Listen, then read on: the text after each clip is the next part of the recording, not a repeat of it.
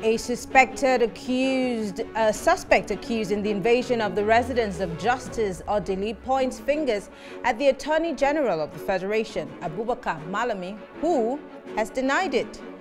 And the world powers take steps to cut carbon emission in cities across Africa, Asia, and Latin America. The big question is Nigeria ready to cut those emissions? This is Plus Politics. I am Mary Anako.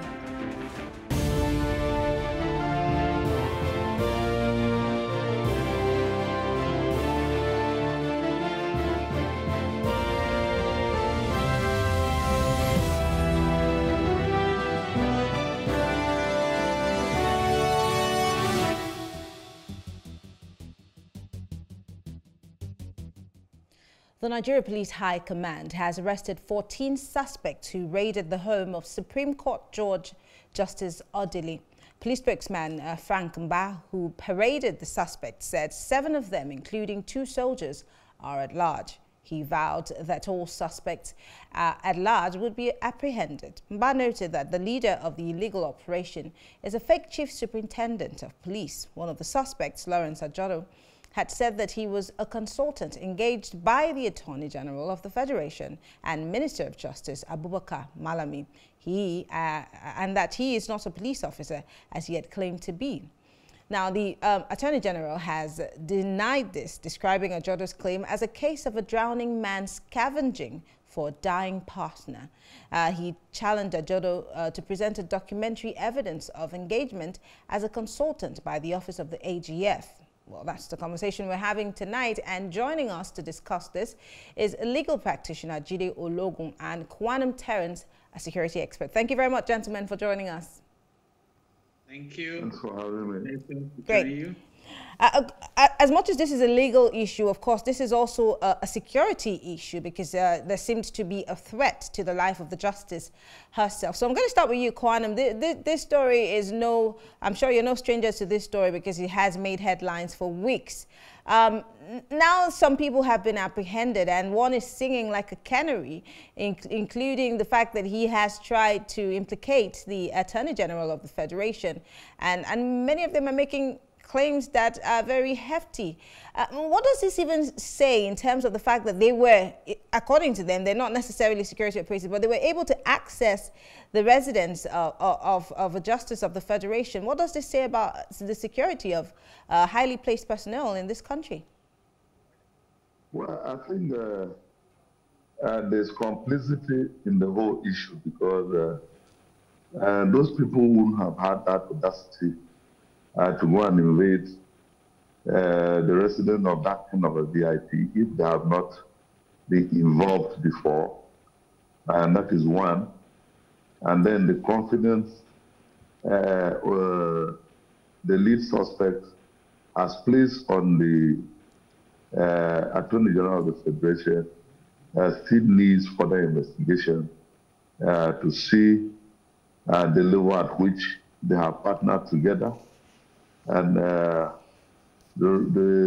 office address in Zone 6 that has been also discovered to belong to a very senior lawyer in this country is also another issue. So to me, what was paraded today was just part of what we need to know of exactly what happened at that place, and also goes to show that if it were successful, maybe as some agencies, law enforcement agencies in our country, might have taken responsibility to pick it from there.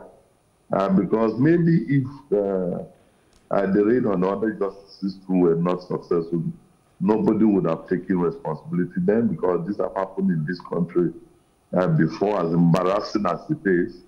It happened, and some certain people come out to take responsibility. But I think the outcry that came in this particular situation from citizens of this country, trying to see political motives into most of these invasions that are taking place on our judiciary, was too embarrassing for them to dare again. And that is why this game is being played to the point that we are today.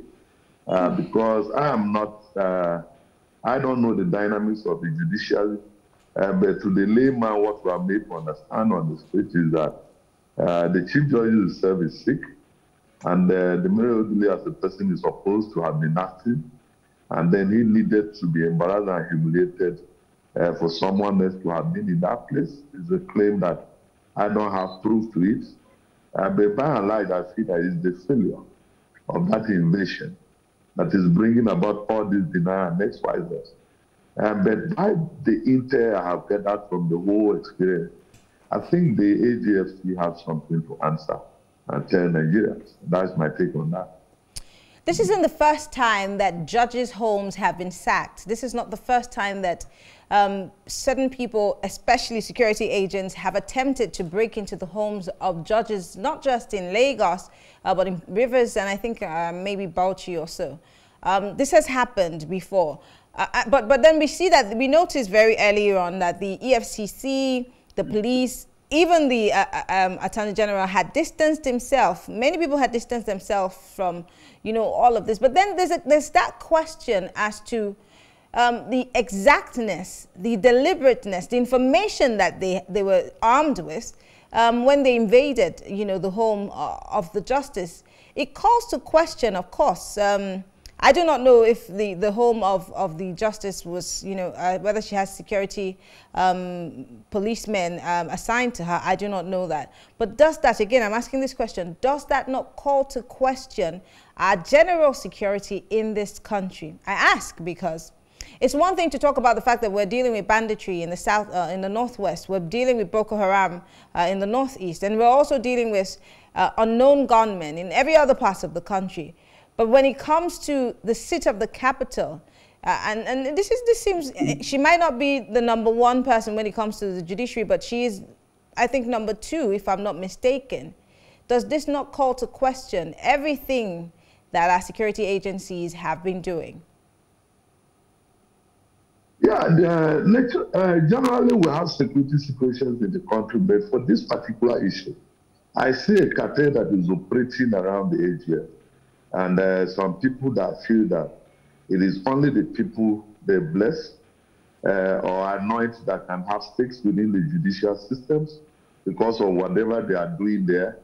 And so those people had the audacity to go and obtain that search warrant, if at all it is genuine, because that too needs to be investigated for the chief magistrate to have done that. And if we could listen to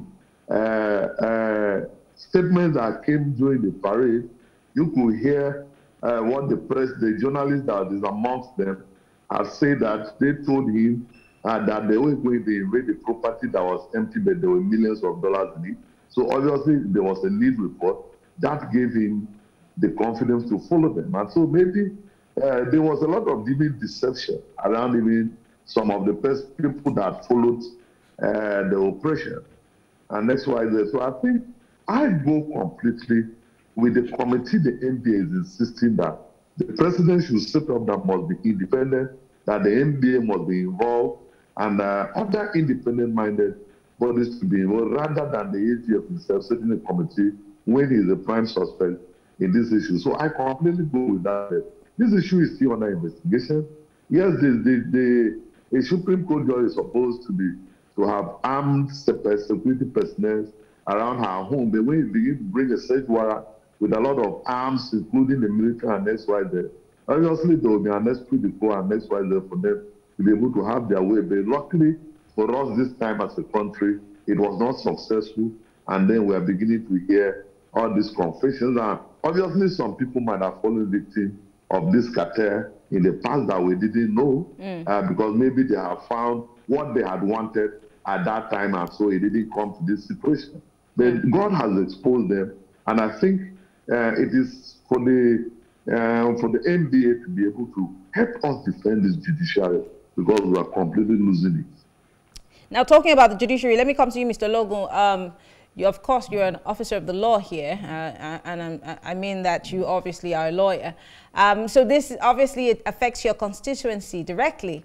And what he's saying is that the judiciary needs help and needs saving, and that saving can only come if the NBA stands its grounds. Yes, the NBA is pushing for, you know, an unbiased investigation into this. So is the government of Rivers State. So are members of the National Assembly, because this seems to be a very major issue because of how, you know, it played out. But then I want to ask, many people who have commented on this issue have said that, maybe based on suspicion, that the men who are being paraded may not necessarily be the original people who staged the invasion, and these people may just be, for the want of a better phrase, the fall guys.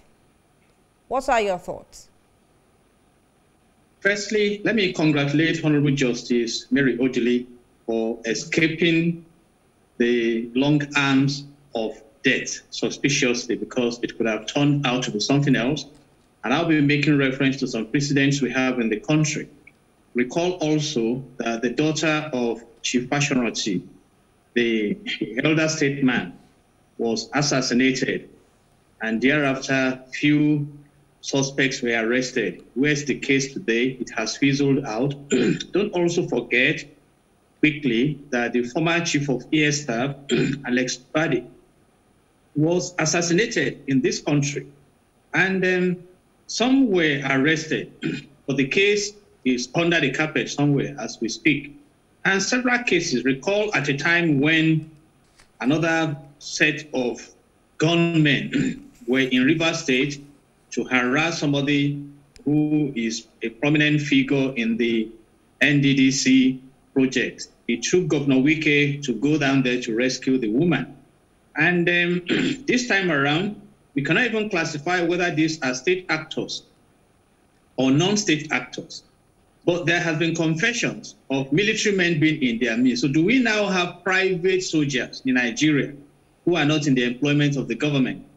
And the ajodo of a man who claims to be consulting for the Attorney General of the Federation, how did he go to obtain the alleged warrants from the magistrate? There are several questions to ask here.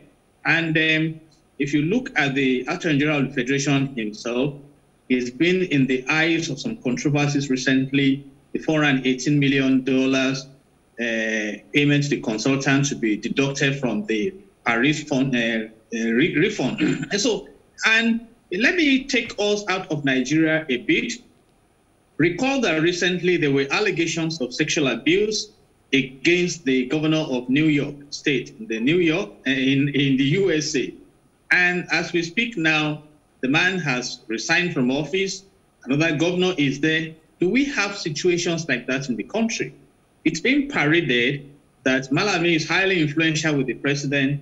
And like we have brilliantly made reference this evening, these are issues touching on security. You can imagine what would have happened, what an embarrassment it would have been that the second in command in the Supreme Court of Nigeria got murdered. And if she were to be murdered, the same way we would approach the investigation. So here are allegations now, rather than giving us rhetorics and then be speaking big grammar, then explain to Nigerians what your involvement is in all this. And don't also forget that many of these actions have gone under the carpet. At a time under the 8th National Assembly, we woke up to the news that some gunmen masked went to besiege the National Assembly. And on investigation, orders from above. Who are these people above that are giving these orders? And don't let me quickly run away from the Supreme Court. You can recall also the drama that led to the removal of the former Chief Justice of the Supreme Court, Walter Onohen. How ex parte order was obtained on declaration of assets. At the end of the day, he was given a soft landing. And if he could be removed from office by virtue of those allegations, why was he not prosecuted? Have we thrown to the dustbin the fact that the former acting chairman of EFCC was removed based on allegations, and the same Attorney General of the Federation was very active in that removal? So there are several issues. And yeah, but it calls to question also the role of our judiciary officers, including the NBA, and that's why I started with that question. Where does the NBA come in here? Because it's not enough for us to just go on the pages of newspapers or make press conferences or, you know, talk about the issue. And you have mentioned so many issues that have been swept under the carpet. And you're making reference to the New York governor who stepped down. And he's not the first. This is a system that works in those parts of the world where if you are under investigation, you step aside.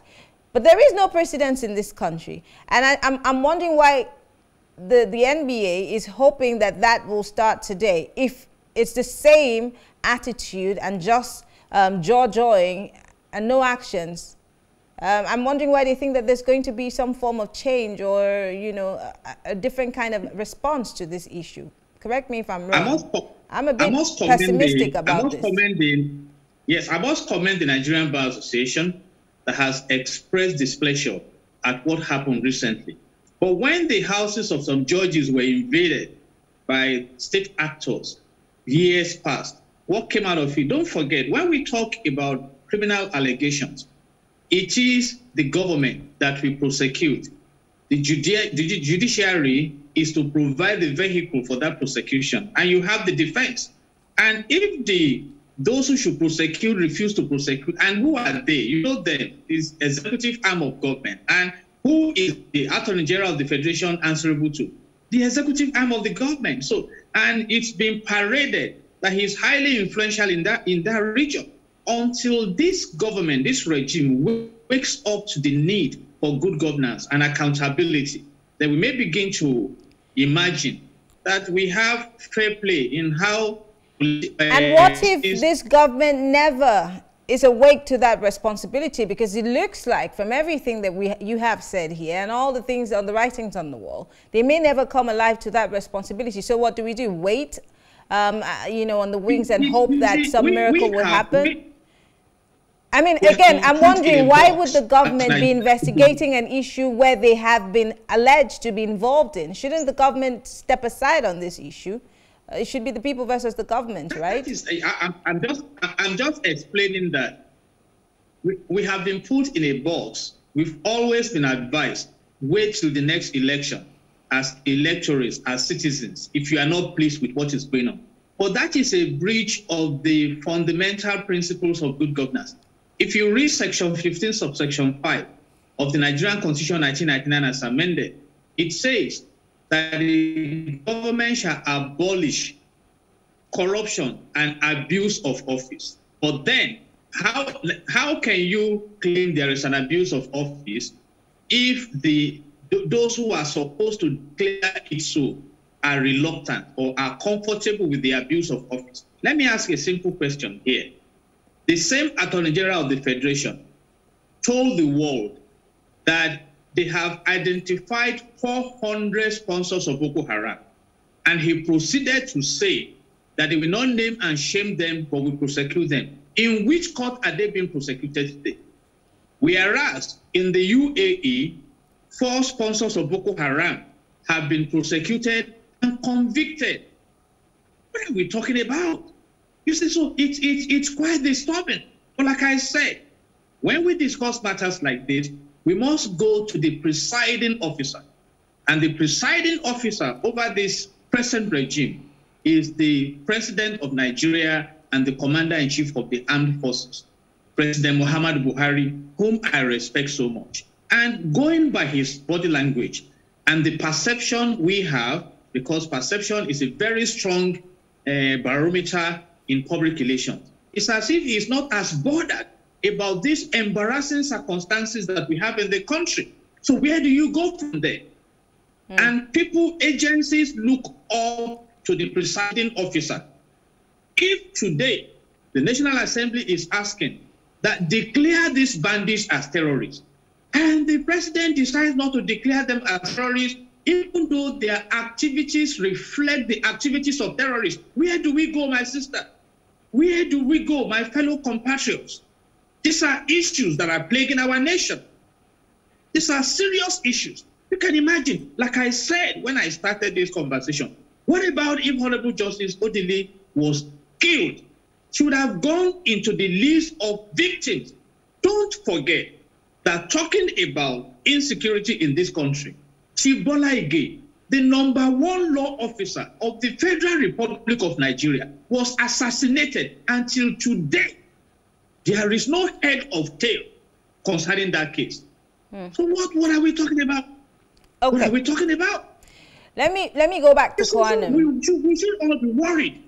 And Section 14, subsection 2 of the Nigerian Constitution 1999 as amended says that the security and the welfare of the people shall be the primary purpose of government. But now when that mandate is thrown into the air, what happens? Kidnapping, killings. Are you not worried? For example, in South State, about 120 persons were killed. Every single Nigerian who's watching this show now at the moment, and all those who read the papers, of course, are wondering where we're going. So I'm going to push my next question to Kuanum. Kuanum, the description of all that we've been discussing and all the detailed, precedences that we've had of armed men, going into houses of high-placed judges and threatening their lives, makes me really wonder, and I'm going to try to use the best way to ask this question.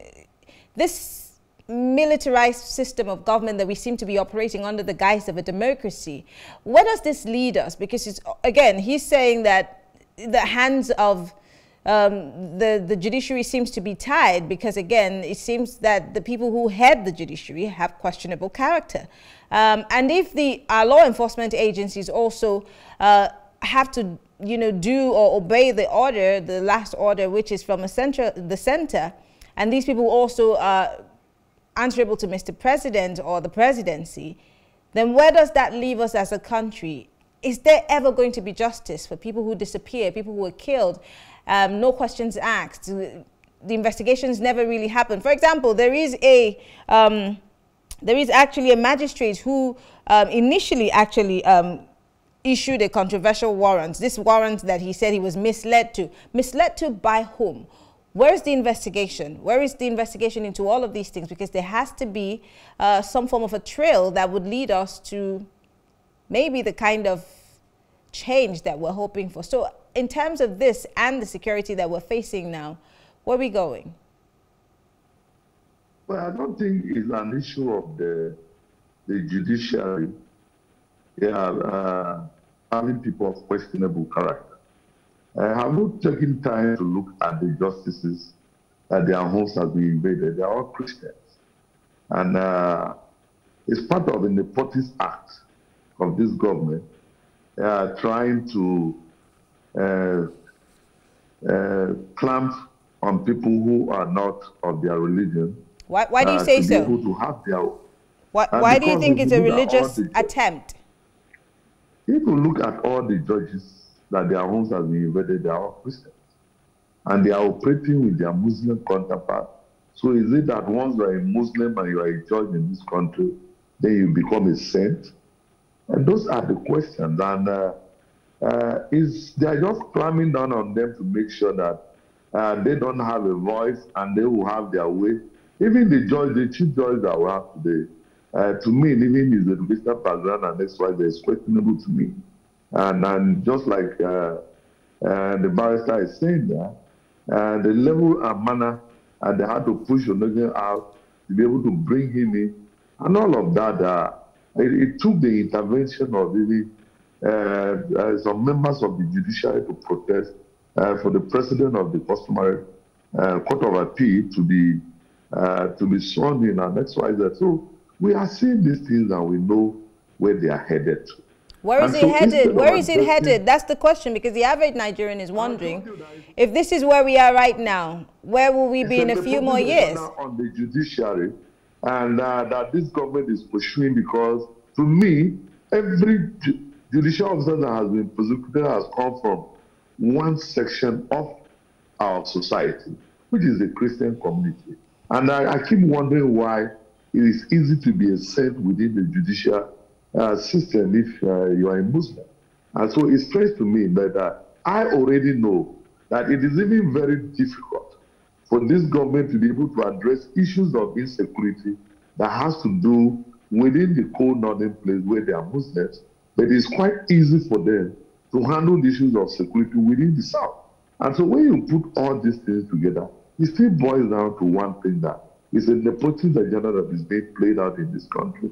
And it's quite unfortunate that we found ourselves in a situation where the governor will come out to tell you that since 2017, he has been begging the federal government to declare bandits as terrorists. The governor of Sokoto State, Katsina, Zamfara, forum of speakers and XYZ. But it makes no sense to the government that has to do that. And it's just for you to declare these people as terrorists for the international community to be able to come in and assist you and bring technology, to be able to push these characters out. But when it goes to the South, it is easy for them to go to foreign lands to arrest people like Nnamdi and go to places like Benin Republic to be able to nab the likes of Igboho down and declare IPOD terrorist groups. So when you put all these things together, it's just an agenda that is being played out. And it's quite unfortunate that we find ourselves in this mess.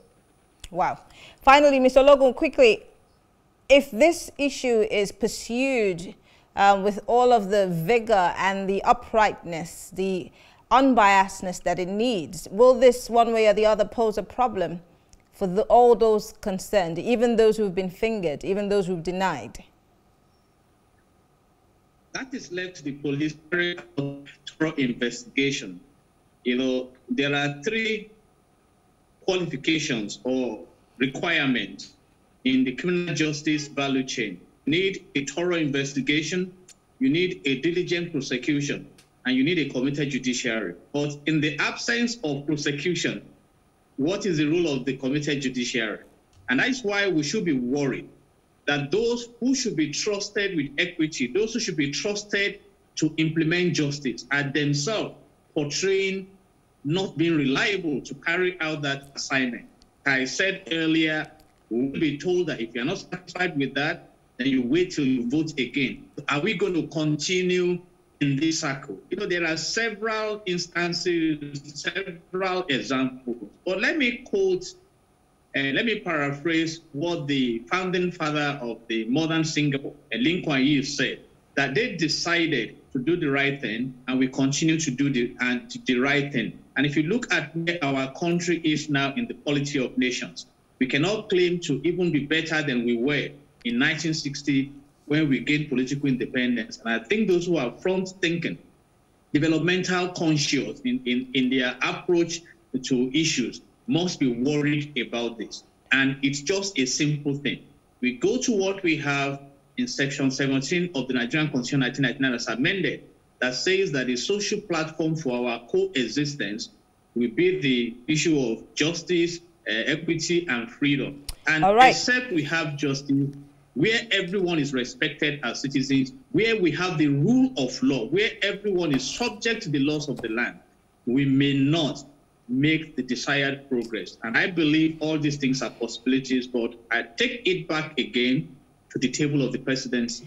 Okay. My dear President, sir, when you leave office, what will your regime be remembered for? And on that note, I want to say, God bless Nigeria. All right. Well, Jide Logun is a legal practitioner. Kuanum Terrence is a security expert. Thank you very much, gentlemen, for being part of this conversation. Thanks for having me. All right. Well, thank you all for staying with us. We'll take a quick break. And when we return, let's not forget that COP26 is winding down. But of course, world powers are taking steps to cut carbon emissions across cities in Africa, Asia, and Latin America. What will be our step here in Nigeria? When we return, we'll talk more about it.